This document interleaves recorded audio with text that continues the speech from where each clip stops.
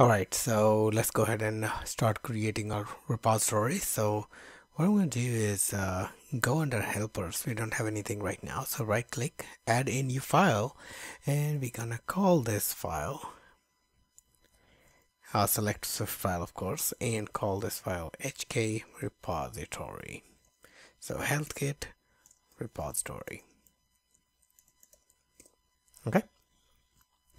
Alright, we're going to import HealthKit. And we're going to create a final class HK repository.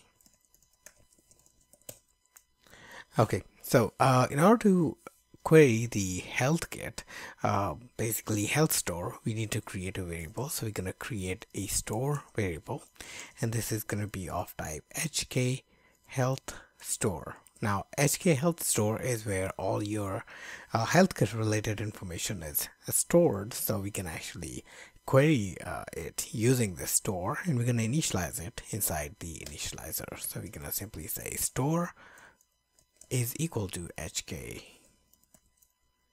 health store, like that.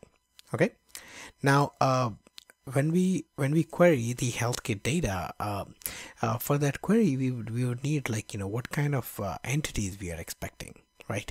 So what we're going to do is we're going to create an array that's going to store all the entity types. So we're going to say all types that are that we're going to query, and this is going to be a set.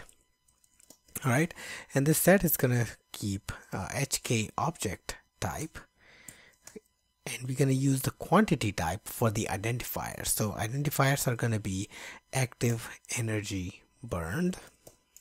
Okay, I'm going to copy this one, and next one is going to be Apple exercise time, Apple move time, Apple stand time,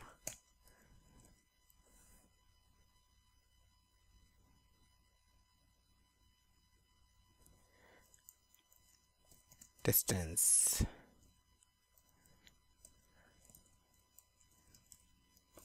walking, running, step count. Okay, now it is complaining that the move time is actually something that came in the iOS 14. Well, I don't think we're gonna need that move time. So for example, these 5 are good. So we're gonna have active energy burned, exercise time, stand time, distance walking, running, and step count. Okay, if in case you need to include the move time, then I would say, like, either provide either do a check, like, if this is iOS 15, then include this, or just, like, minimum support, create a minimum support of iOS 14.5 or plus. Okay, all right, so now if you notice, there is something unique about this array. All these key names, the identifier names, are similar to what we chose for our activity names. Alright, so this is the name that we can actually use to identify what kind of activity it is. Okay, so that's why we have created those. Now moving on into our repository creation, we're gonna need a query, and this query is going to be HK statistics collection query.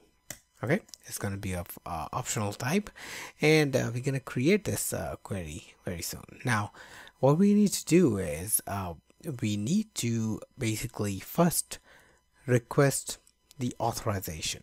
Okay, first we need to make sure that we present that dialog box for the authorization in front of our user, stating that, hey, we need this access to the health stats. Okay, for that we're going to create a simple function, request authorization.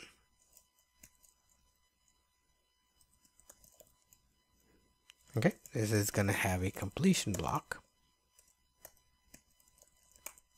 It's going to have escaping boolean, returning void. All right, and we're gonna put a guard statement against the store to make sure that store is initialized. Otherwise we want to return, and we want to say store dot request authorization to share. We're gonna simply pass an empty array. Okay, and read, we want to read all the type values. Okay, now this is going to return us a success or success and error objects, like that. Okay, so what we're going to do is whenever success is called, we're going to actually, in the completion, we're going to supply the success. Okay, this is going to help us find out if